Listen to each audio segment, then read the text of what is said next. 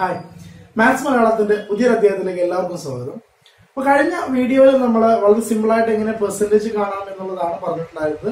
അപ്പോൾ percentage LDC-VO പോലുള്ള എല്ലാ പരീക്ഷകളിലും സ്ഥിരമായിട്ട് ചോദിക്കുന്ന ഒരു ചോദ്യ വിഭാഗമാണ്. അപ്പോൾ പെർസെൻറ്റേജ് എന്നുള്ള വിഭാഗത്തിൽ അല്ലെങ്കിൽ ശതമാനം എന്ന വിഭാഗത്തിൽ നിന്നുള്ള ഒരു 10 ചോദ്യങ്ങളാണ് നമ്മുടെ ഇന്നത്തെ വീഡിയോയിൽ ഉൾപ്പെടുത്തിയുള്ളത്. 10 ചോദ്യങ്ങളും അവയുടെ ഉത്തരം എങ്ങനെയാണ് കണ്ടുപിടിക്കുക എന്നുള്ളതുമാണ്. അപ്പൊ എന്തായാലും നിങ്ങൾ വീഡിയോ പൂർണ്ണമായിട്ടും കാണാൻ ശ്രമിക്കുക. ആ വീഡിയോ നിങ്ങൾക്ക് ഇഷ്ടപ്പെടുകയാണെങ്കിൽ ചാനൽ സബ്സ്ക്രൈബ് ചെയ്യുക, നിങ്ങളുടെ സുഹൃത്തുക്കൾക്ക് വീഡിയോ ഷെയർ ചെയ്യാം. എന്തായാലും നമുക്ക് വീഡിയോയിലേക്ക് പോകാം.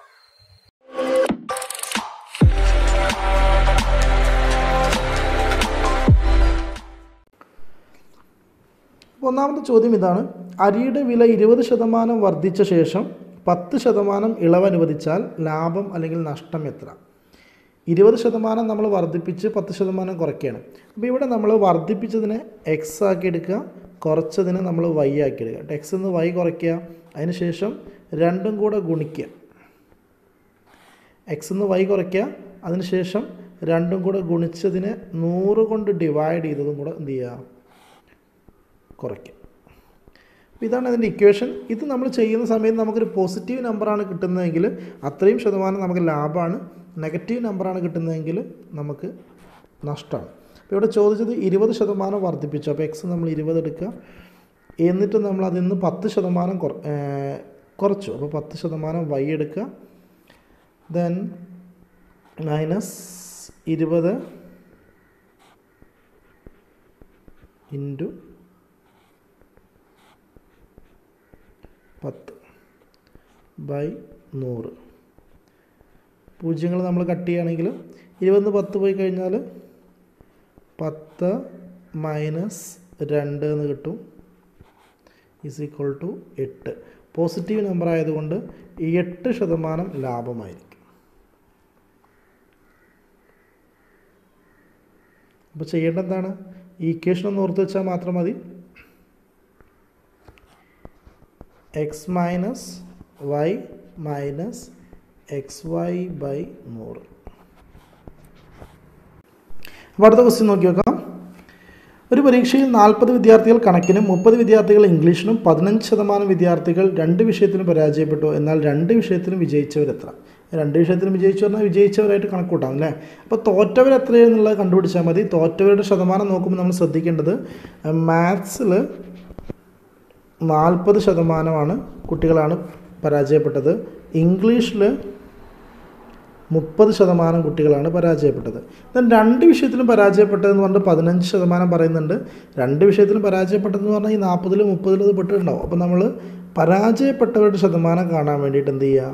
ഈ 40-ൻ്റെ കൂടെ 30 കൂടെ കൂട്ടുക, എന്നിട്ട് 2-ലും പരാജയപ്പെട്ടതെന്ന് കുറയ്ക്കുക. 40-ഉം 30-ഉം 70 മൈനസ് 15 സമം 55 എന്ന് കിട്ടും.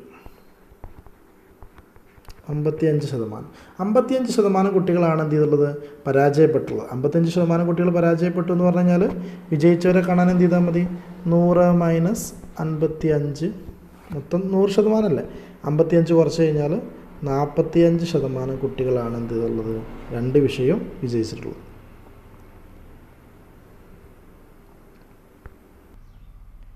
അടുത്ത ചോദ്യം ഇതാണ്: 25% ഓഫ് 25%. അതായത് 25%-ൻ്റെ 25% എത്ര? നമുക്കറിയാം 25% എന്ന് പറഞ്ഞു കഴിഞ്ഞാൽ 25/100 അതിൻ്റെ 25% എന്ന് പറഞ്ഞു കഴിഞ്ഞാൽ വീണ്ടും 25/100 കൊണ്ട് ഗുണിച്ചാൽ മതി. 25 × 25 625 എന്ന് കിട്ടും, ബൈ 100 × 100.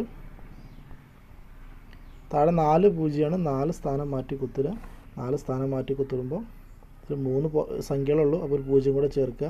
0.0625. അതാണ് ഉത്തരം.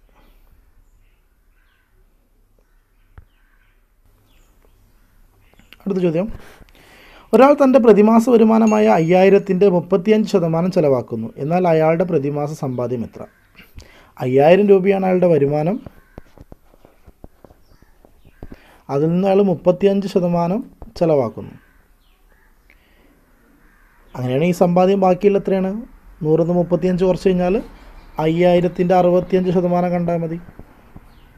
5000-ൻ്റെ 65% കാണാൻ എന്ത് ചെയ്യുക? 5000ൻ്റെ 50% എന്ന് പറഞ്ഞു കഴിഞ്ഞാൽ 2500. പകുതി കാണുക. 50% എന്ന് പറഞ്ഞു കഴിഞ്ഞാൽ 2500. ഇനി 15% കൂടെ പോരെ. 15% കാണാൻ നമ്മൾ എന്ത് ചെയ്യുക? 10% എന്ന് പറഞ്ഞു കഴിഞ്ഞാൽ എത്രയാണ്? 10%, 5000ൻ്റെ 10% 500.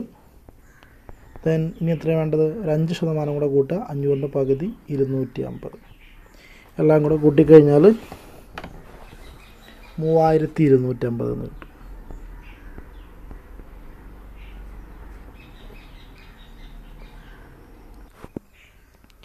അടുത്ത ചോദ്യം ഇതാണ്. ഒരു സംഖ്യയുടെ 25%വും 45% തമ്മിലുള്ള വ്യത്യാസം 150 ആയാൽ സംഖ്യ എത്രയാണ്? അതായത് 25%വും 45% തമ്മിലുള്ള വ്യത്യാസം എത്രയാണ്? 45 മൈനസ് 25 സമം നമുക്ക് എത്ര കിട്ടും? 20 എന്ന് കിട്ടും. അതായത് സംഖ്യയുടെ 20% എന്ന് പറയുന്നത് 150 ആണ്. സംഖ്യയുടെ 20% 150 ആണെങ്കിൽ 10% എത്രയായിരിക്കും? 150ൻ്റെ പകുതി 75 എന്ന് കിട്ടും. അങ്ങനെയാണെങ്കിൽ 100% 750 എന്ന് കിട്ടും. അപ്പോൾ ഇതാണ് സംഖ്യ. അടുത്ത ചോദ്യം ഇതാണ്. ഒരു വിദ്യാർത്ഥി ഒരു സംഖ്യയുടെ 23% കാണുന്നതിന് പകരം 32% കണ്ടപ്പോൾ ഉത്തരം 448 എന്ന് കിട്ടി. എന്നാൽ ശരിയായ ഉത്തരം എത്രയാണ്? 23% കാണുന്നതിന് പകരം 32% കണ്ടത്. അങ്ങനെയാണെങ്കിൽ സംഖ്യ കണ്ടുപിടിക്കാൻ എന്ത് ചെയ്താൽ മതി? അതായത് നോക്കി വെക്കുക. 32% കണ്ടപ്പോൾ നമുക്ക് എത്ര കിട്ടി? 448 കിട്ടി. ശരിക്കും കാണേണ്ടിയിരുന്നത് എത്രയാണ്? 23%. അപ്പോൾ ഇത് കണ്ടുപിടിക്കാൻ എന്ത് ചെയ്യുക? 448 ഇൻറ്റു നമുക്ക് കണ്ടുപിടിക്കേണ്ട സംഖ്യ 23/32 ചെയ്താൽ മതി. അപ്പോൾ എങ്ങനെ ചെയ്യാം? 448നെ 32 കൊണ്ട് ഹരിക്കുക. 448 ഹരിക്കണം 32 ഹരിക്കുമ്പോൾ നമുക്ക് എന്ത് കിട്ടും? ഒരു 32, 4 2 2 12 എന്ന് കിട്ടും. 8നെ അറക്കി എഴുതുക. 128. 128ൽ എത്ര? 32. 32 64 64 64 128.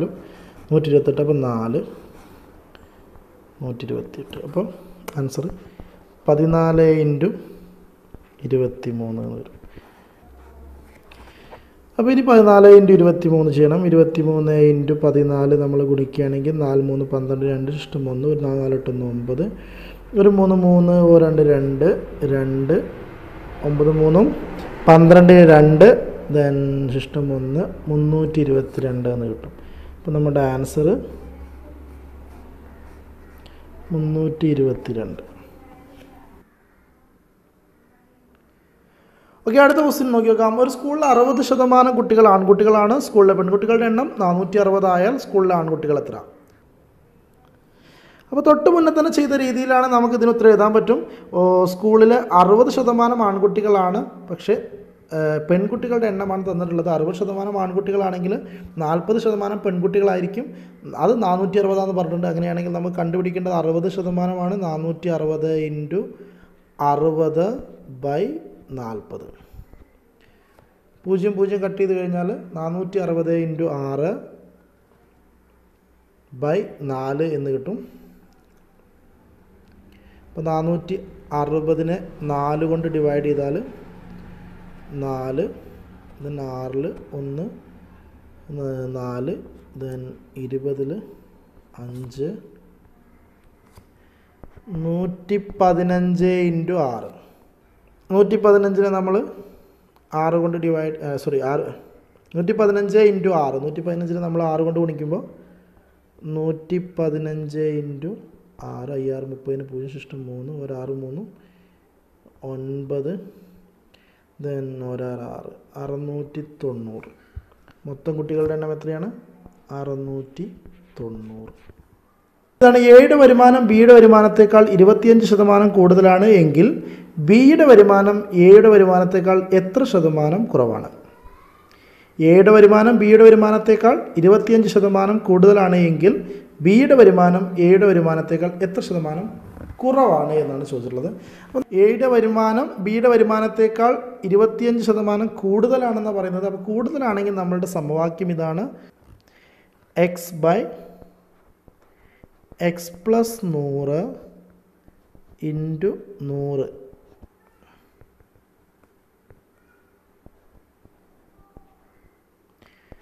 അപ്പോൾ നമ്മുടെ സമവാക്യം വരുന്നത് ഇതാണ്, x/x+100 ഇൻറ്റു 100. അപ്പോൾ ഇവിടെ ശ്രദ്ധിക്കേണ്ട ഈ താഴെ വരുന്ന പ്ലസ് വരുന്നത് എയുടെ വരുമാനം ബിയുടെ വരുമാനത്തേക്കാൾ കൂടുതലാവുമ്പോഴാണ്. എയുടെ വരുമാനം കുറവാണെങ്കിൽ നമ്മളവിടെ മൈനസാണ് ഇടുക. സോ നമുക്കിവിടെ ചെയ്യുമ്പോൾ 25/125 ഇൻറ്റു 100 എന്ന് വരും. ഓക്കെ, 25നെ 125 കൊണ്ട് ഡിവൈഡ് ചെയ്യുമ്പോൾ താഴെ നമുക്ക് 5 എന്ന് കിട്ടും. 5നെ 100 കൊണ്ട് ഡിവൈഡ് ചെയ്യുമ്പോൾ 20 എന്ന് കിട്ടും. അപ്പോൾ 20% കുറവായിരിക്കും. ബിയുടെ വരുമാനം എന്ന് പറയുന്നത് എത്രയാണ്? 20% കുറവായിരിക്കും. ഇതാണ് ഒരു പരീക്ഷയിൽ വിജയിക്കാൻ വേണ്ട മാർക്ക് 40% ആകുന്നു. 60 മാർക്ക് ലഭിച്ച വിദ്യാർത്ഥി 40 മാർക്കിൻ്റെ കുറവിൽ പരാജയപ്പെട്ടാൽ ആ പരീക്ഷയിലെ ആകെ മാർക്ക് എത്ര? ഇതിന് വേണ്ട മാർക്ക് പറഞ്ഞിട്ടുള്ളത് 40%. കുട്ടിക്ക് കിട്ടിയത് 60 മാർക്ക്. 40 മാർക്കും കൂടെ ഉണ്ടെങ്കിൽ ജയിക്കുമായിരുന്നു എന്നാണ് പറഞ്ഞത്. അങ്ങനെയാണെങ്കിൽ 60 + 40 ജയിക്കാൻ വേണ്ട മാർക്ക് എത്രയാണ്? 100 മാർക്കാണ്. അതായത് 40% എന്ന് പറയുന്നത് 100 മാർക്കാണ്. അപ്പോൾ 40% 100 മാർക്കാണെങ്കിൽ 1% കാണാൻ എന്ത് ചെയ്താൽ മതി? 100/40 ചെയ്താൽ മതി. 100/40 ചെയ്യുമ്പോൾ നമുക്ക് 2.5 എന്ന് കിട്ടും. 2.5 1% എങ്കിൽ 100% എന്ന് പറയുന്നതിനെ 100 കൊണ്ട് ഗുണിക്കുമ്പോൾ 250 എന്ന് കിട്ടും. ചോദ്യം ഇതാണ്, ഒരു ഇലക്ഷനിൽ 2 സ്ഥാനാർത്ഥികൾ മത്സരിച്ചു. 40% വോട്ട് നേടിയ ആൾ 250 വോട്ടിന് പരാജയപ്പെട്ടാൽ ആകെ പോൾ ചെയ്ത വോട്ട് എത്ര? അതായത് ഒരാൾക്ക് 40% വോട്ട് കിട്ടി, ഒരാൾക്ക് 250% വോട്ട് കിട്ടി. 40% കിട്ടിയ ആൾ 250 വോട്ടിൻ്റെ വ്യത്യാസത്തിലാണ് പരാജയപ്പെട്ടത്. അയാൾ പരാജയപ്പെട്ട ശതമാനം എന്ന് പറയുന്നത് 40%. ഇയാൾക്ക് വോട്ട് കിട്ടിയെങ്കിൽ മറ്റേ ആൾക്ക് എത്ര കിട്ടിയിട്ടുണ്ടാവും? 60% കിട്ടിയിട്ടുണ്ടാവും. അപ്പോൾ 40ഉം 60ഉം തമ്മിലുള്ള വ്യത്യാസം 20% തോൽവി അല്ലേ? 20% എന്ന് പറയുന്ന ചോദ്യത്തിൽ പറഞ്ഞ എത്രയാണ്? 250 20% 250 ആണെങ്കിൽ 1% എത്രയായിരിക്കും? 250/20. 25നെ നമ്മൾ 2 കൊണ്ട് ഡിവൈഡ് ചെയ്യുകയാണെങ്കിൽ 12.5 എന്ന് കിട്ടും. അങ്ങനെയാണെങ്കിൽ 100% 1250 എന്ന് കിട്ടും.